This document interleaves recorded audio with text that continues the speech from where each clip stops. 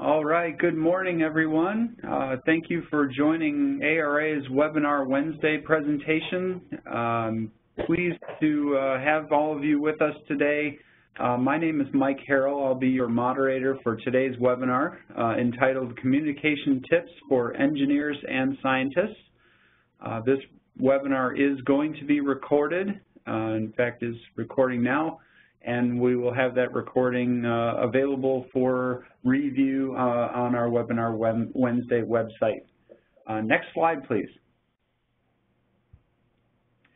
First, a couple of housekeeping items. If you have an issue with sound and are using your computer speakers, please dial in using a phone instead. And if you have another issue, please use the chat button to send a message to the host, and make sure you select host for the recipient of that message. Next slide, please. If you have questions for the panelists after the presentation has finished, please click on the Q&A button and send your question to the host and panelists, and we will address these in the Q&A session directly after the presentation. Next slide, please. To view the presentation in full screen, at the top of your webinar settings, click on the down arrow, highlight View, then choose Fit to Viewer. And there is just a reminder that to receive a 1-hour PDH certificate, you must attend the full 1-hour webinar, and more information will be provided at the end of the presentation for that. Next slide, please. Now I would like to introduce our presenter for today's webinar, Kevin Elliott. Kevin Elliott is a Senior Marketing and Communications Specialist with Applied Research Associates. He creates strategic communication plans and manages creative design projects for clients including the Federal Highway Administration, the Florida Department of Transportation, the South Dakota Department of Transportation, Ohio Department of Transportation, and several others. He is also a university communication professor and nationally sought public speaker and teacher. He has spoken to groups across the country, including the National, Local, and Tribal Technical Assistance Program Association, the NLTAPA, and at their annual meeting, as well as the National Association of County Engineers, NACE's national meeting, National Center for Rural Road Safety National Summit, the Texas Transportation Safety Summit, the FHWA Office of Safety Annual Retreat, and more than 10 local LTAPs. And now I will turn the presentation over to my colleague and friend, Kevin Elliott. Thank you, Mike. Mike, I want to confirm with you just a minute before I jump in. Is my audio sounding okay? You sound great, Kevin. Okay, very good. I just want to make sure I'm not breaking up there. Thank you, Mike. Thank you, everybody, for taking time out of your day. I'm going to move through the slide as quickly as possible so you don't have to keep looking at my face. But this is me. I wish we were in person so we could look at each other and talk to each other and read body language and all the things we miss, I think, over the last couple of years. But I do appreciate you all attending. I was looking at the attendee list before we got on, and there is a lot of variety of technical people, which just thrills me. It's so good to see the interest in this topic. And so, but I know it comes out of work day, so thank you very much. I am from Panama City, Florida. I do still live in Panama City, Florida. It's where I'm sitting right now. If you know where that is, it's in the panhandle of Florida up in the north, the part of Florida that most people don't know about. We're in Central Time. We're just south of Alabama. It's kind of weird, but we love it here, and that's where I am currently sitting. I have a master's degree in corporate and public communication, and I have a marketing background. So I have worked for advertising firms and marketing firms, and that is my passion, my expertise, my education, and my experience. So I brought that into this work. I've been with ARA just over 6 years and helping technical folks apply those principles of marketing that I learned in those other things. I also raise chickens. So I have, we're pretty rural up here in North Florida, and I have about 15 chickens in my backyard, and that's always a conversation starter. So if there are already chicken people out there, and I know there are, because we are everywhere. We are a subculture. Feel free to reach out to me and let's talk about chickens. But most importantly, for the purposes of this presentation, is I want you to know that I'm not just a marketing guy or I'm not just a corporate. I work with engineers and scientists every single day. This is what I do. I help technical people communicate their work, communicate with each other, communicate with their audiences. This is my entire job at ARA. And so I love this niche of communication. I love working with technical people. I love it that we're so different in it, that we help each other. So I just wanted you to know that this is my job.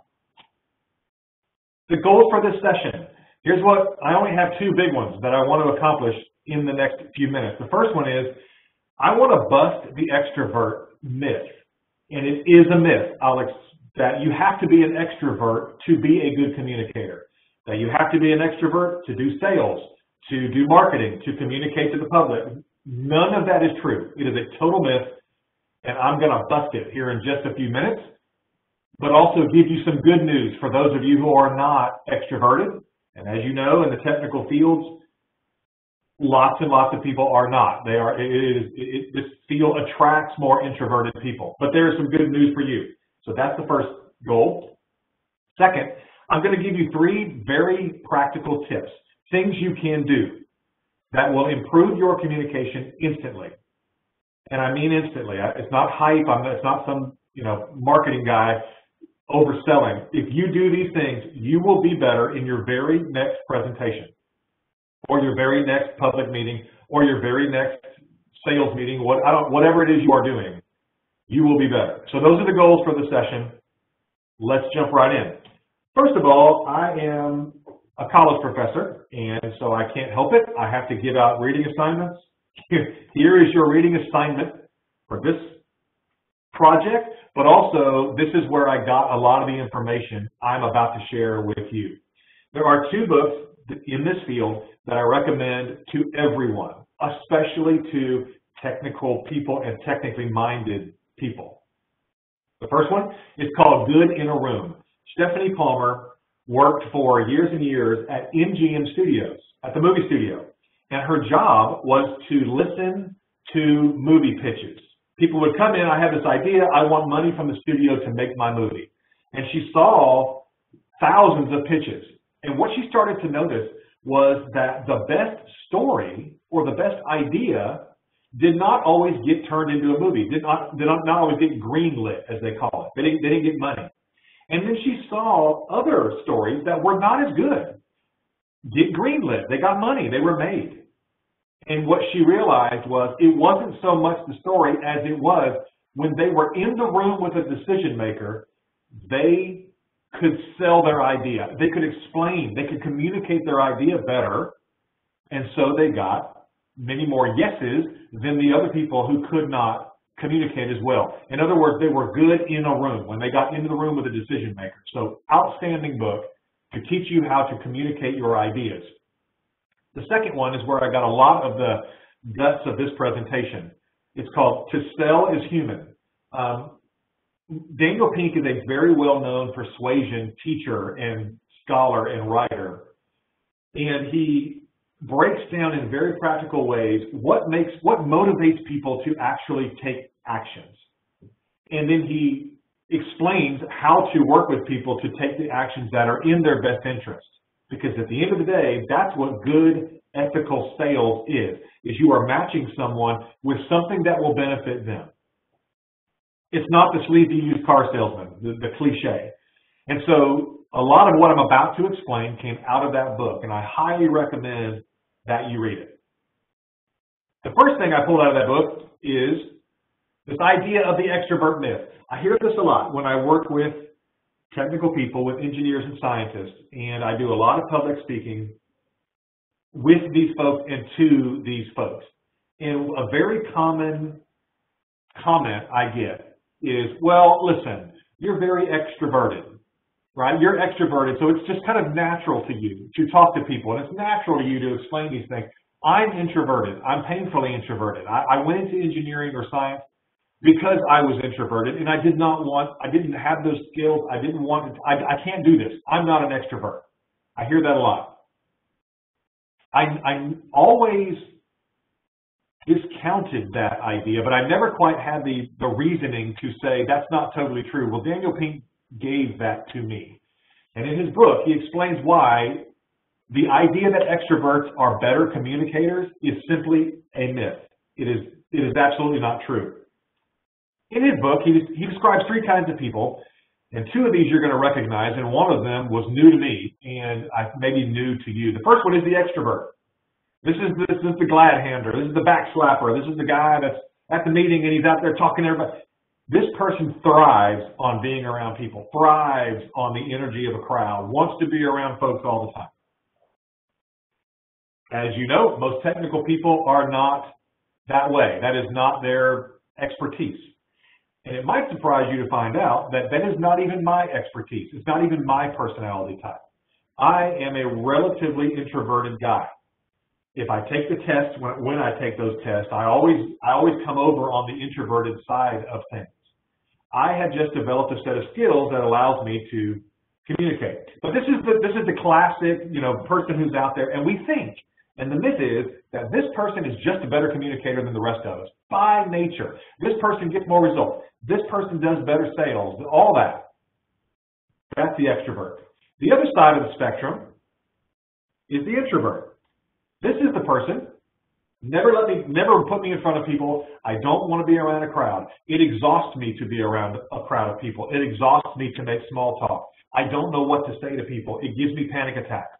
All of those things. I just want to sit in my cubicle with my spreadsheets and do my job.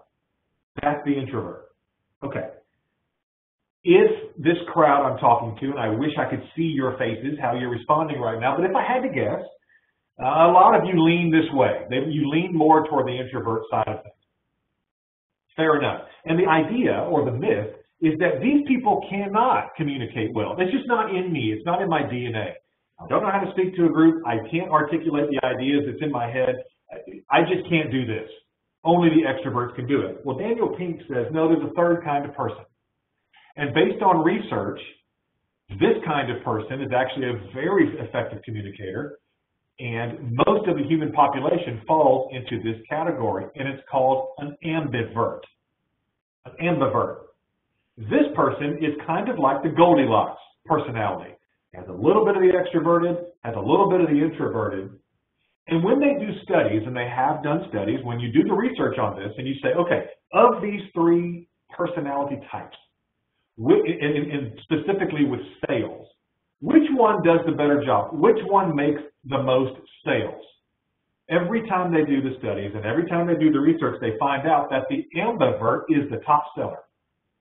This person is the most effective communicator. Now, that was what I was looking for when I would always talk to people and they would say, oh, but you're extroverted. And I would go, no, actually I'm not. I know I'm not. But I am an ambivert. I will say that. And so this person requires a little bit of research. We need to know about this person. But first of all, let's talk about the flaws of the extrovert and the introvert. What makes them, what inhibits their effectiveness to communicate effectively? The first thing is the ambiverts, yes, they're outgoing. Yes, they're in a crowd all the time. And yes, they like to be around people, but they talk too much. They overwhelm an audience. They are overbearing. We've all experienced this person. You're sitting at a table and the person just won't stop talking. They won't ask a question. They won't let you respond. They won't let you get a word in edgewise. Well, now think about that. Is that really effective communication? Just because words are coming out of the person's mouth doesn't mean it's effective, and it doesn't mean that person is moving others. They're just talking too much. By definition, if they're talking too much, they're listening too little, or not at all. They're just not paying attention to the body language of the crowd. You've all seen this. You've seen a public speaker where they don't read the room. That's the term, right? They'll say something that either the crowd disagrees with or they don't understand or whatever, and the person just keeps going. They don't even notice because they're only worried about getting the words out of their mouth. And third, this person tells instead of asks. Asking questions of people is crucial to moving them and to effective communication. And I'll explain here in just a minute. So this person is all outward. It's all just talking, taking no information in, only giving it out. The introvert, on the other side, won't engage. Will just sit in the corner and just doesn't want to talk to anyone. Listens too much, and that is a problem. You will just sit there and you'll take it all in, but you will never, ever respond back. You will never contribute anything to the conversation. You are just taking information in. And then third, won't ask questions. Will not engage people and get information back from them. And back and forth and back and forth. This is the flaw in these two people. And when they do the studies, they realize that these two people are not the best salespeople, but this person is. So let's talk about this ambivert, this Goldilocks, just the right temperature person. Daniel Pink describes a term he calls attunement. What ambiverts are very good at is what they call attunement. And just like the word sounds, it is this person can get in tune, can attune themselves to their audience. That is a major advantage for these people. Because to persuade people or to explain or to engage people, they need to feel like you are in sync with them. That's the term we use. When you talk to somebody and you just click, right? You just click. You are attuned to one another. You just get each other. These are the terms that we use to describe attunement. And you've seen this in a public speaking event or whatever. That speaker will just lock in with the rhythms of that crowd. Will just somehow know what to say, and it just feels right. Well, that's called attunement. And it's not done by luck, and it's not done by chance. You can actually develop skills to be better attuned to your audience. That's what ambiverts do well, and it's why they get the results that they do. First of all, they listen, so they're not talking all the time. They're paying attention, they're watching, they're listening. But then they will follow up with questions. Tell me more about this. You said that a minute ago, you said this. Hey, can you explain what you meant there? Let me ask you a follow-up. They engage, in other words. It's conversation. It's transactional. It goes back and forth. That is key because then you pull somebody into your conversation. You're not overwhelming them. But by asking them questions, you have shown two things. One, that you have listened to them. You truly listened to what they were saying. And two, that you value information. You want information from them. You value them. If a person feels like they have been listened to and they are valued, they will pay attention to you. They will engage with you, and you are already 80% of the way to persuading them, to having them take the action that you want them to take. Ambiverts are also very good at responding to body language. They pay attention. They're looking at, so if they say something, this is one of my major handicaps as a public speaker, I can't see you right now. And it kills me that I can't see my crowd. And I can't tell if what I'm saying is resonating, and I can't tell if you understood what I just said or if you disagree. If I'm in a room and I see you, I can respond to those things. I can say you cross your arms, and I can see you lean back, or I can see you look at your watch, and I know, okay, I need to speed things up. Okay, maybe they disagreed. I can respond. The very best communicators are constantly watching their audience, whether it's one person or 500 people, for cues to know how to attune their language and attune their messaging in real time to the people they are talking to. That is crucial. That's why you feel like you have been in sync. It's very much like dancing. You get into a rhythm. I say some things, and then I watch you for your response, and then I adjust, and then I get information from you. That is crucial to good communication. And third, they have empathy, and they do what they call perspective taking. Ambiverts can imagine what other people are thinking. So for instance, I do a lot of public speaking. I teach public speaking at college. I've done this for 25 years. And it's very easy for me to assume or to forget that you don't know things that I know. And I don't know things that you know. And so when you're talking to me, it's very easy for you to start explaining things as if I know what you know. And we have a disconnect. So empathy and perspective taking means, as a communicator, you try to imagine, okay, where would my audience misunderstand this information? Where would my audience need more clarification? Take their perspective. We all want to feel heard. We all want to feel understood.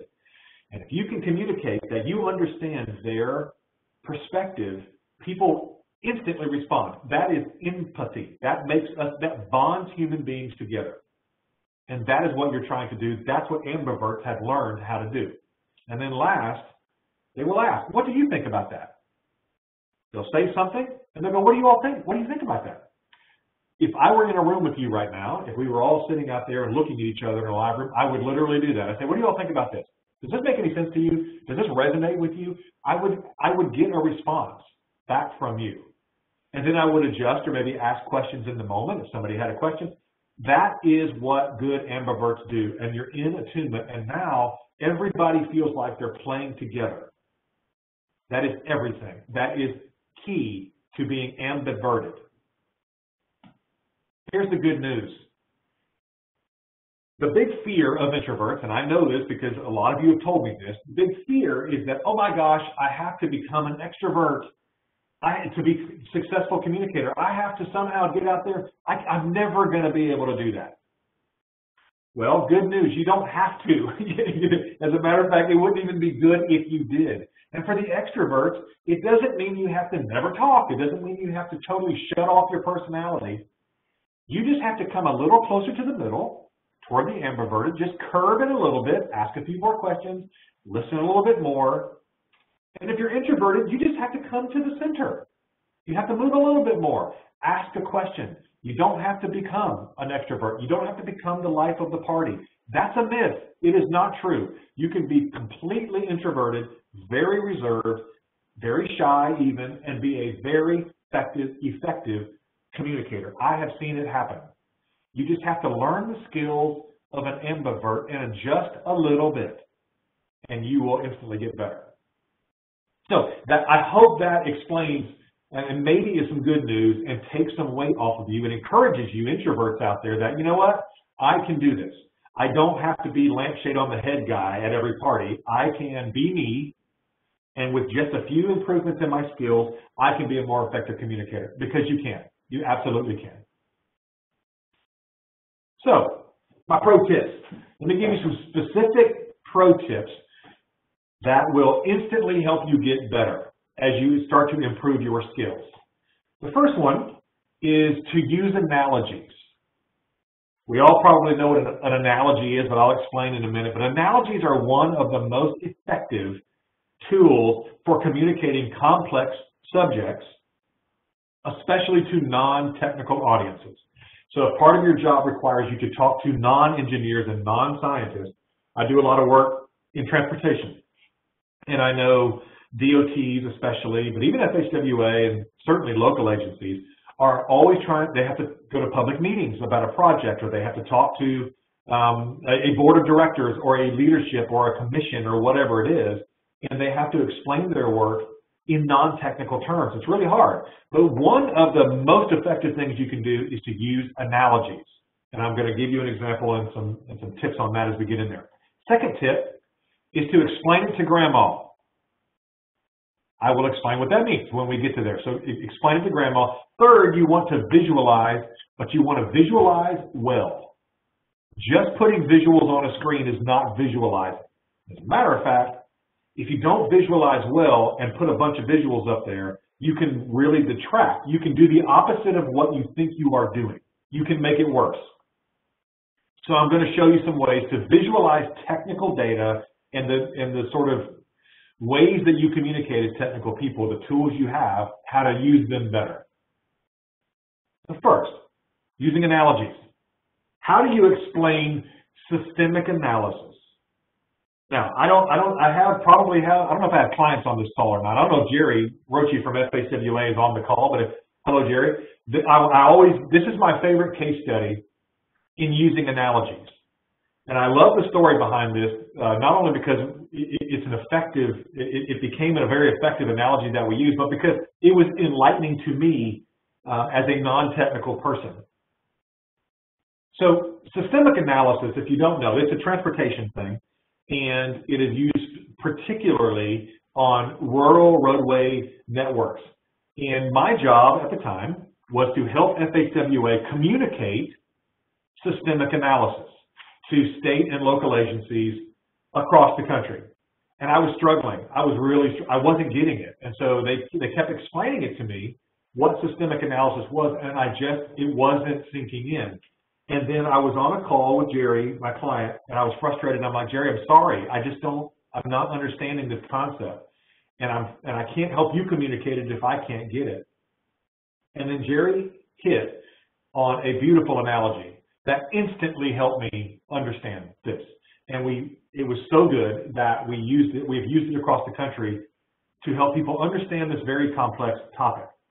But if you were to explain systemic analysis, transportation analysis, to people in words, in the technical way, it would go like this. You look at your roadway system and you review the crash history of your roadway system. Where have the crashes happened on our roadways in the last, say, 3 to 5 years? You then identify roadway features that correlate with those severe crashes. Curves, rumble strips, are there shoulders, is there a drop-off? Roadway features that correlate with severe crashes. You then evaluate your system to identify other locations with those features, and then you deploy countermeasures to those locations proactively. That is the literal description of what systemic analysis is. Now, you as a technical person may have understood every single bit of that right off the bat.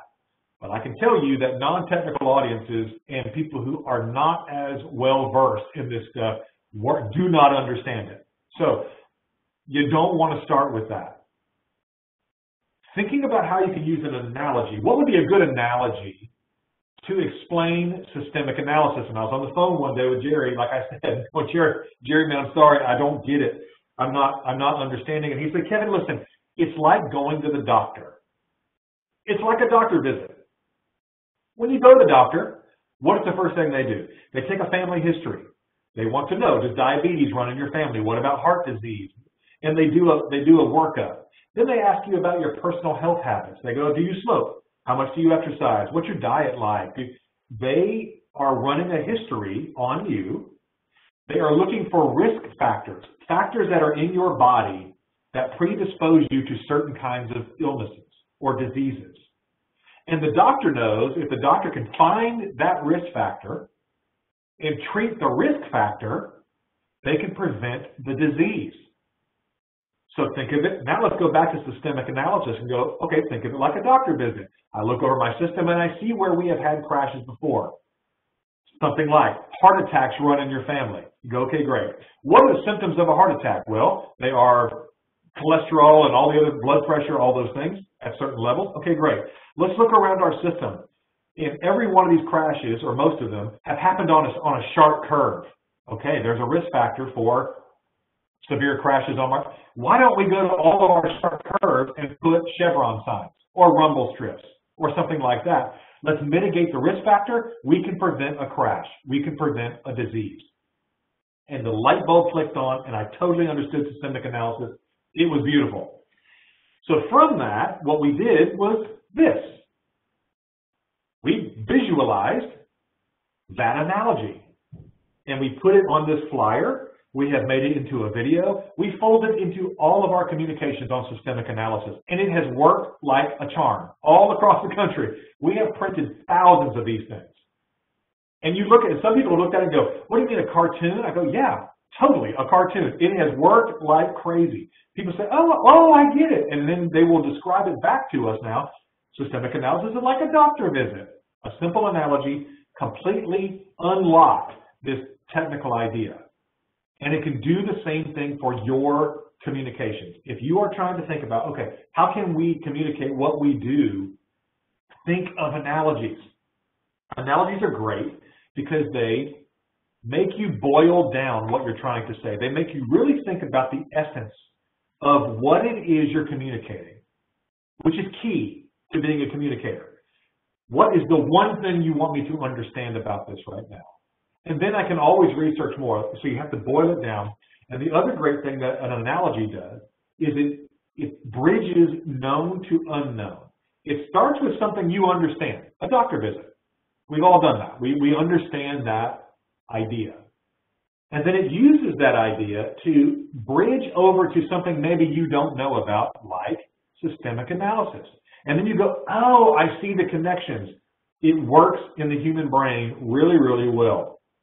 And if you'll notice, look, I just used 2 more analogies to explain analogies. We use these things all the time. You should purposely use analogies to help you explain complex ideas. Your audiences will absolutely engage with you, understand more, and they will feel like you are more attuned to them. Next, explain it to grandma. Okay, look, here's grandma. Here's grandma and grandpa. Thanksgiving is coming up. We're all going to have these, if you have these family meetings and your grandma and grandpa come, or your aunt, your uncle, or whoever it is, we all get together with our friends and family around this time of year, and we have the normal conversations. They say, so what have you been doing at work this year? And so if you are a technical person and your family, if your grandma is a non-technical person, what do you say to her? How do you explain what you do to grandma? Now, if grandma is an engineer or a scientist, well then fine. You talk to her in engineering and scientist words and concepts. How would you explain your job to your grandmother, who may not have a clue what you do and couldn't understand all the technical things? Okay, every time you're talking to especially a non-technical audience, but even sometimes technical audiences, don't assume they know everything. Explain it to them as if you're explaining it to your grandma. And here are some tips. First of all, define your terms. That goes for acronyms. You throw a new acronym out there, do not assume people know this. When you are talking to an audience and you're introducing new terms, always ask if they know what that means. Do you all know what this word means? Do I need to and define those terms? You don't want to talk down to people, but you also don't want to assume they know the word you are.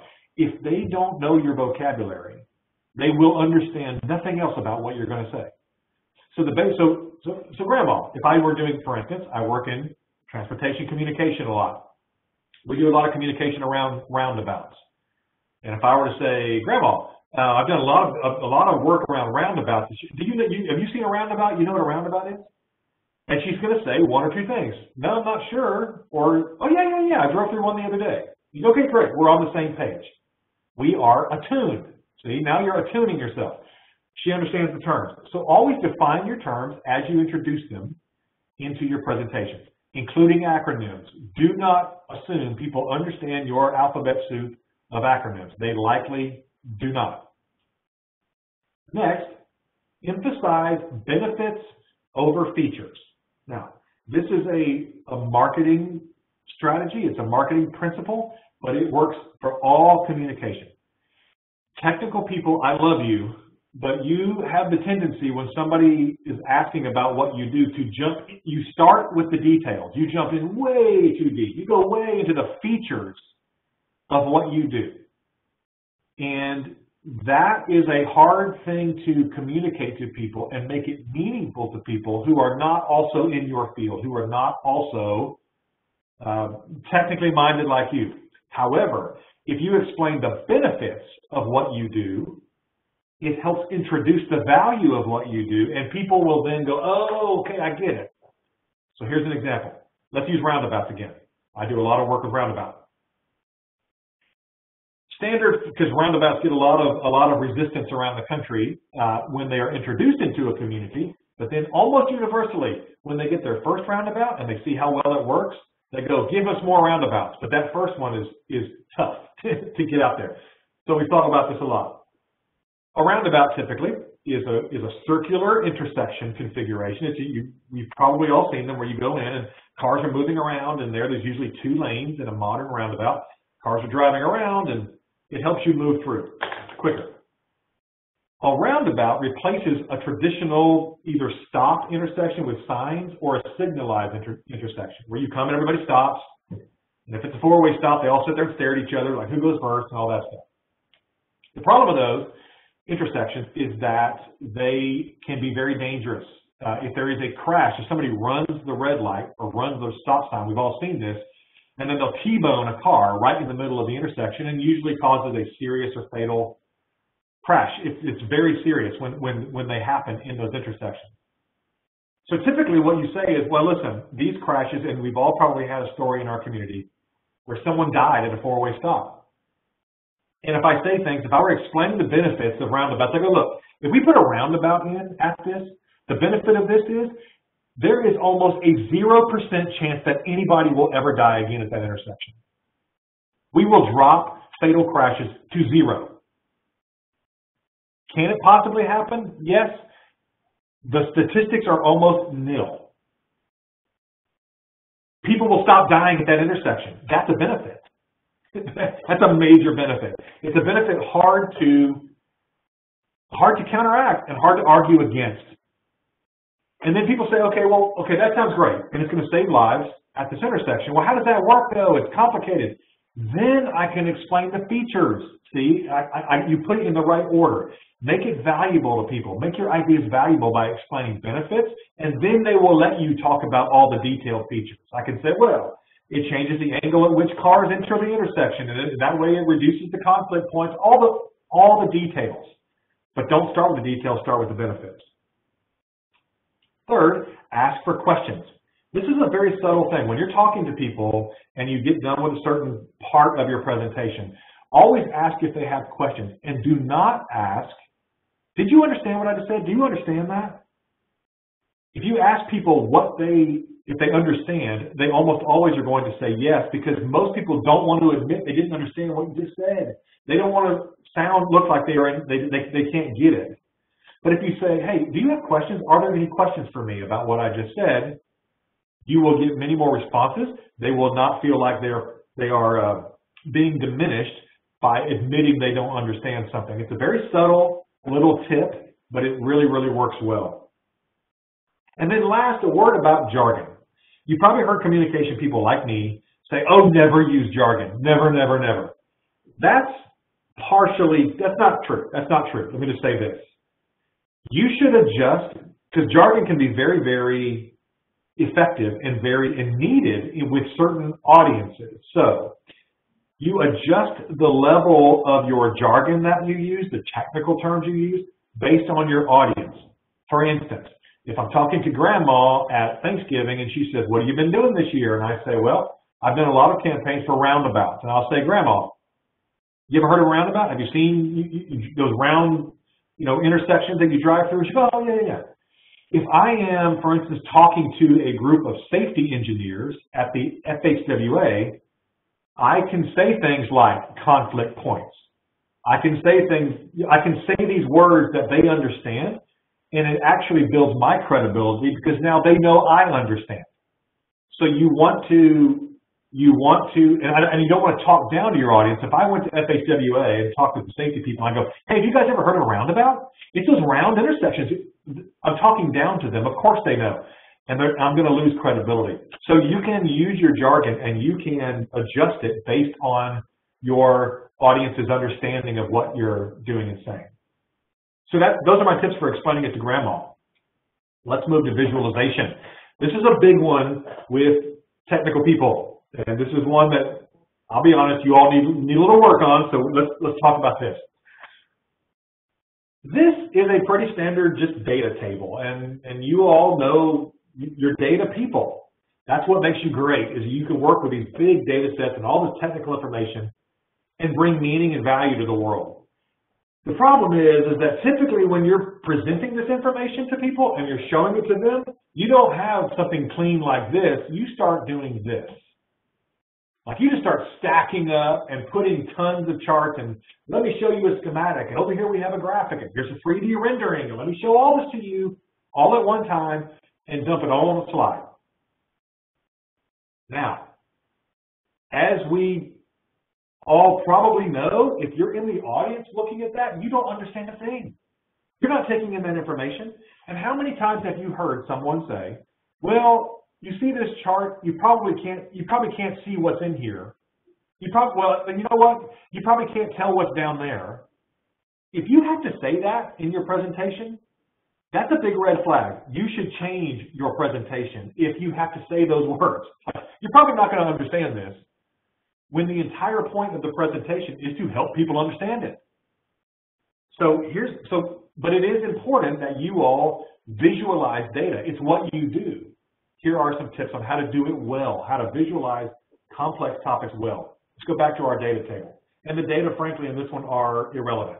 Your data will be your data, and it can be a bar chart or a table like this or whatever it is. First of all, one table at a time.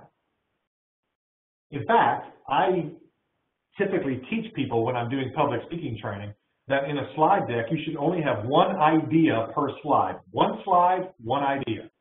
One concept, one slide. That's it. One table, one slide. That's it. It is free to make a new slide. PowerPoint does not charge you by the slide. You can always make more. So break up those very busy slides and make them one little discrete thought and data table or data piece at a time. Second of all, make it big. If you just have one on the screen, you can blow it up really big, which is helpful for your audiences. Third, you want to call things out. So if I have this data table, don't just stand there and say, well, if you look at the second column down in the third row, and then over there you'll see this number, and if you go back up and see they can't do that. Remember, you're very familiar with this data. Your audience is likely not. They may have never seen this before, and so you have to walk them through like this. Go ahead. So notice here where I just circled that 30,000. Let me tell you what that means. And then look over here, this 6,000. Let me tell you how that relates to this. And over here, let's pay attention over here now. And see that number, and this number, and this. You're calling things out. In other words, you're holding my hand, and you're walking me through your data to pull out the relevant items. And so I can follow you. I'll go, oh, okay, I don't have to absorb all of this. I can just look at that number. Now, the most important thing about this, as you're showing people these things, is to tell them what each of them means. Remember, benefits over features. So if I say, this 30,000 represents this number, and here's what that means to you. Here's why you need to know what that means. And then go to the next one. Explain the benefit. And now what you're doing, you're humanizing your data, you're communicating your data better, and you're being more attuned to the needs of your audience. This all comes down to being attuned to the people that you are communicating with, getting in sync with them, and giving the information to them in ways they need it to really absorb it. They will thank you for it. They will connect with you. And if you're in sales or in marketing or whatever it is, this is the #1 business development tips that you can do. So I'm going to do a quick review. Your pro tips are to use analogies. Think really hard about what you can do to translate your information into analogies. Second, explain it to grandma. Give it a try this Thanksgiving. Explain it to your mother, explain it to your grandmother, and see how well you do getting in tune with her. Visualize. Visualize well, though. Use those tips for data visualization, and you will be much more effective. So here's some next steps. So what do I do with this? Well, okay, Kevin, this is great. Give me some practical things like how do I start to deploy this? First of all, read those books. Read the books that I gave you. I promise there's much more information in those books than I'm certainly able to give you in just a few minutes. So get into those books and dig deep. Next, pull out your latest slide deck. Just randomly grab the last slide deck you used in a presentation, and I want you to evaluate that deck based on what I have just presented to you. One table, one slide, calling things out. Go back and evaluate and then adjust your latest slide deck and see if it doesn't make it better. Third, create one analogy. Okay? Just think about the work you do. And if you were to explain what you do in an analogy, say, what I do is like this. What is it like? Create one.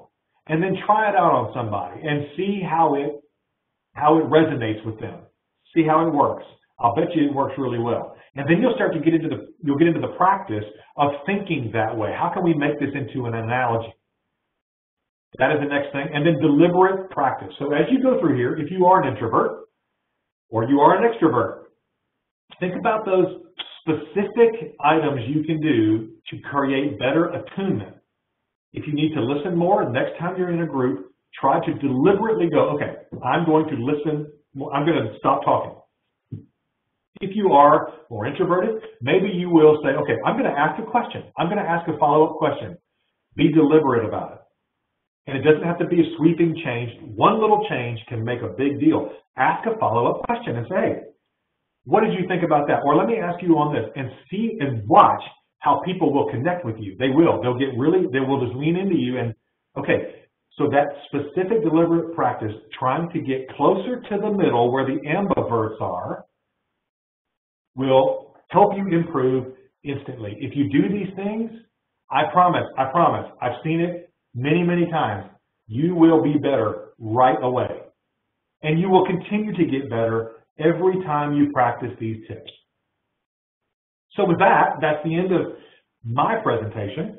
I'm going to turn it back over to Mike, because before we do a little Q&A, which we're going to do, if you haven't already, please throw questions into the chat pod. I can't see the chat pod, but Elena and Mike are checking it.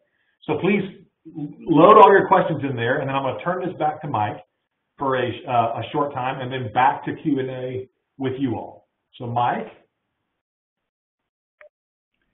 Thank you very much, Kevin. That was very informative. I like the opportunity to improve and make changes instantly. That's something I think everybody can take away and is extremely valuable. Thank you so much, Kevin. Like Kevin said, if you do have any questions, please begin submitting those now, and we will get to those, as many of them as possible in the time available. We do have a few minutes left here to address some questions. And we do hope you enjoyed today's presentation, and that you will join us for our future webinar Wednesdays. And the next one that we have scheduled is for December 8th, so next month. And the topic will be pavement marking, mobile retroreflectivity data collection, and hosted and presented by Carmen Dwyer, Senior Engineer with ARA. And we have many more exciting topics and ARA presenters in the works for 2022. And please watch your email for updates or visit the Webinar Wednesday webpage, www.ara.com/webinars.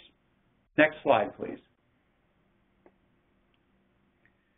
And we've reached the point in our time where we can start to address some questions. And we will continue to get through questions, as many as we can, until just before the end of the hour.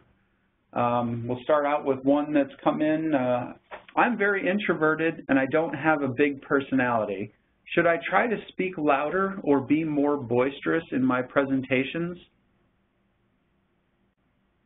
Very good question. Again, I get that a lot, because so if you could see me sitting in my office right now, when I talk, I talk with my hands, and I do like windmills with my hands.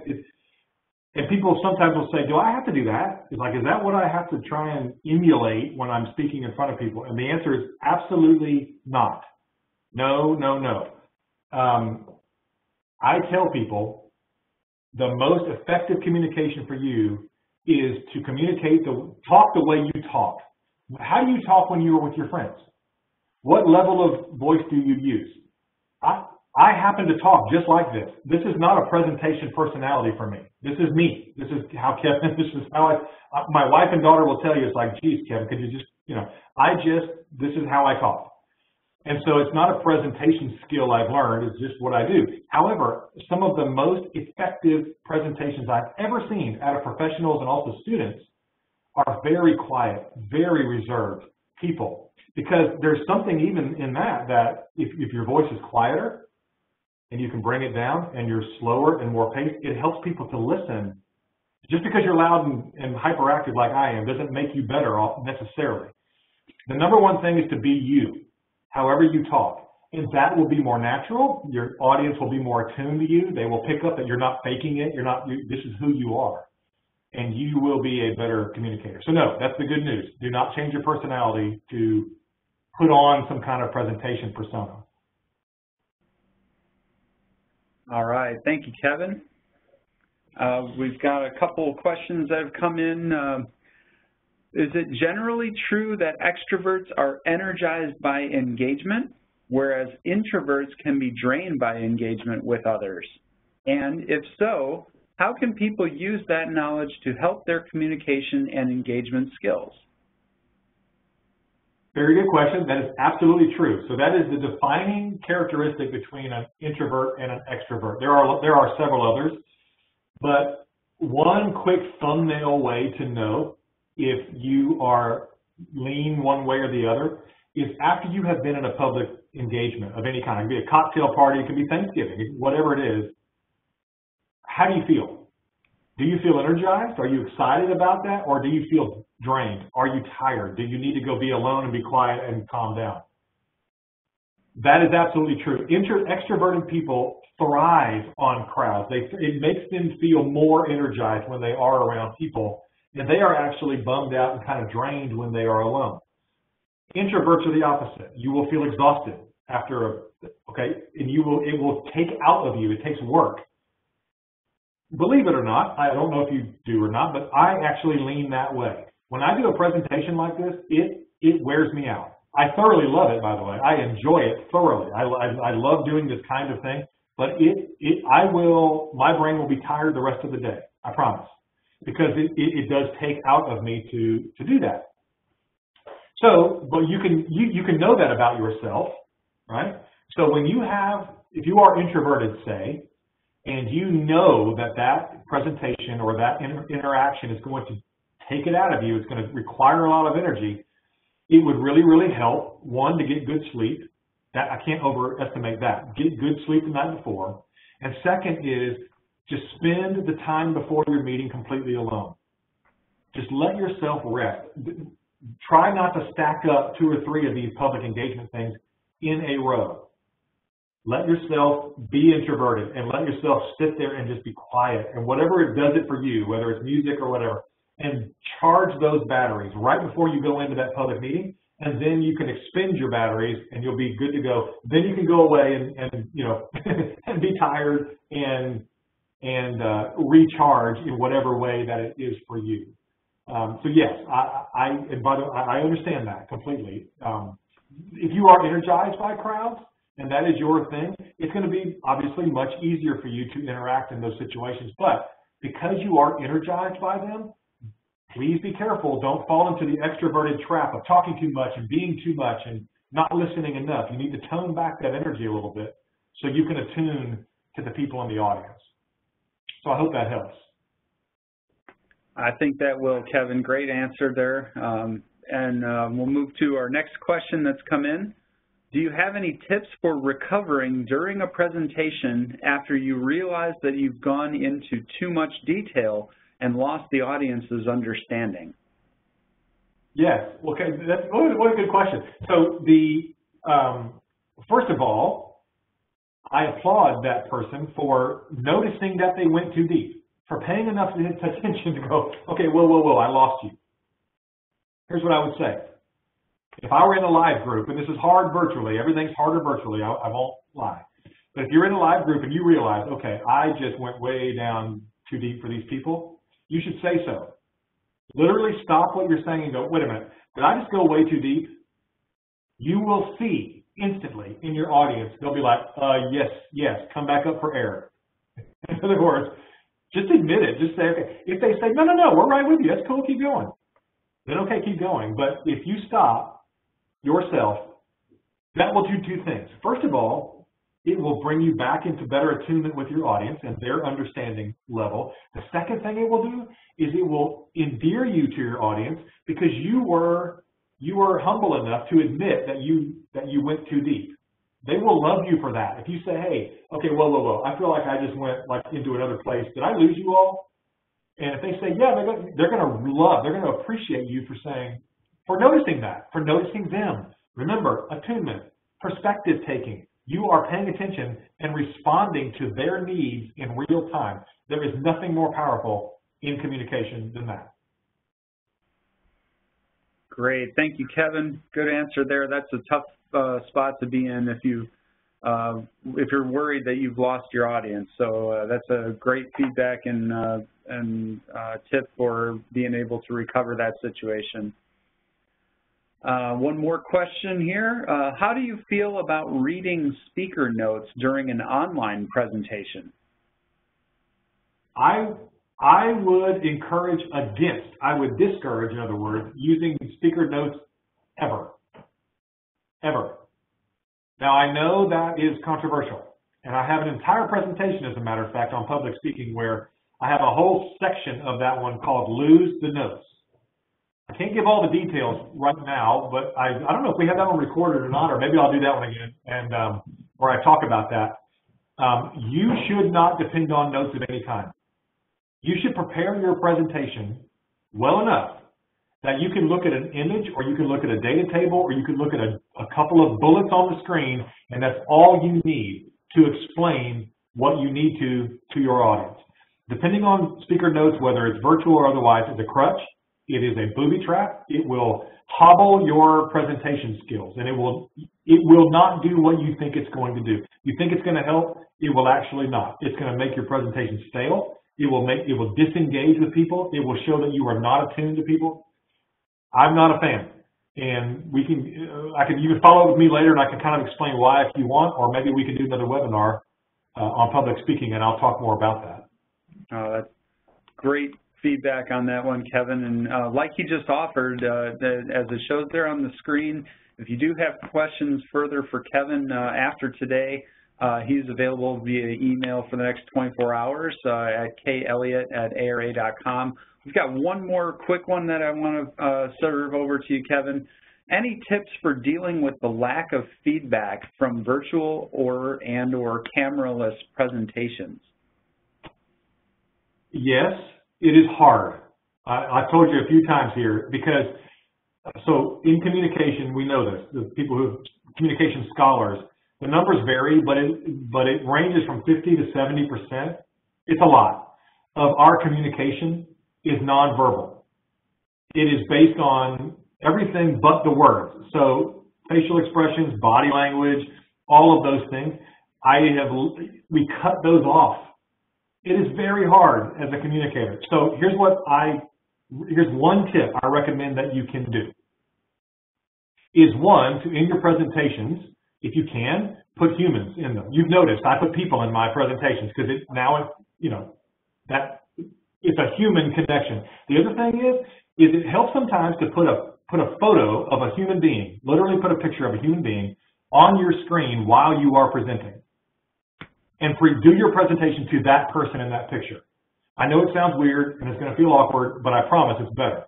You can talk to that person. It will just help you talk more like a human being, as if you were. As far as feedback, that one is just tough. I can't tell what you are noticing in real time and what you are not.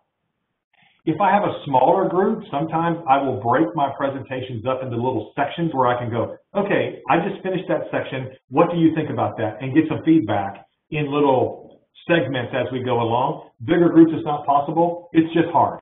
But those are a couple of little tips to help you humanize it a little bit. Oh, that's great, Kevin. Thanks so much. And that's going to wrap up our question session here. As I mentioned, Kevin's available via email for the next 24 hours for any additional questions. We do ask that you keep those informal and informational and not consulting questions for Kevin. On behalf of ARA, we do want to thank you for joining us and listening along today. The presentation was recorded and a link will be made available on the ARA Webinar Wednesday website early next week. And we will also send a PDH certificate to all participants verified by our attendance report as present for the full hour of the webinar. And a copy of today's presentation will also be included with that submission of the certificate. Please allow a couple of weeks to receive your certificate. And definitely contact us if you have any questions. ARA is always looking for great people to join our team. If you're interested in employment opportunities with ARA's transportation and infrastructure offices, we do encourage you to send a brief resume and contact information to www.joinara@ara.com, and we would be happy to hear from you there. Next slide, please. And one more thank you for joining us today. Hope you will join us again on December 8th for our next webinar Wednesday, which will be Pavement Marking Mobile Retroreflectivity Data Collection, presented by Carmen Dwyer. One more thank you for your attendance today, and wish you well, stay safe, and we'll see you next month.